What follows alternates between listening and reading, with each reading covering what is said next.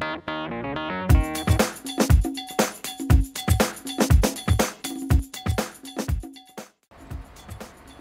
it's your girl Dymax, baby.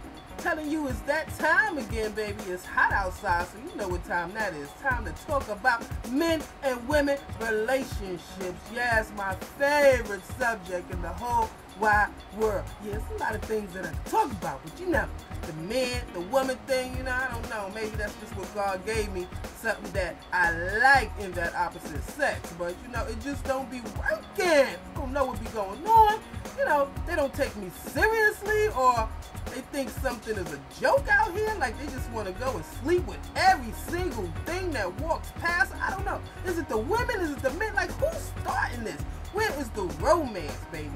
Is it no romance without finance? Is that the problem? I don't know. But I got to get to the bottom of this. You know what I'm saying? Because my clock is ticking. Like, I got the kids already, but where is my significant other? They don't last because I can't take their boo. I have to just be X'd out because I'm not just going for any old thing. So maybe it's me. What you think? I don't know. We're going to talk about it, so tune in soon, baby. We're going to have the new shows coming up real soon, baby. This is Dymax. Just like you see all this here stuff going on around me, that's just all that power generating up my head that I can't wait to let you know what's on my mind. You know how that goes, baby. I ain't been out here in a long time in front of the screen because I've been behind the screen. You know, the Dymax divas, the plus size, the sexy models, all the artists, the underground, doing what it is that I do, the promoting, the producing, a lot of stuff. But guess what? It's time for me to do some talking because a lot of stuff is going on. You got people that's eating people while they're alive,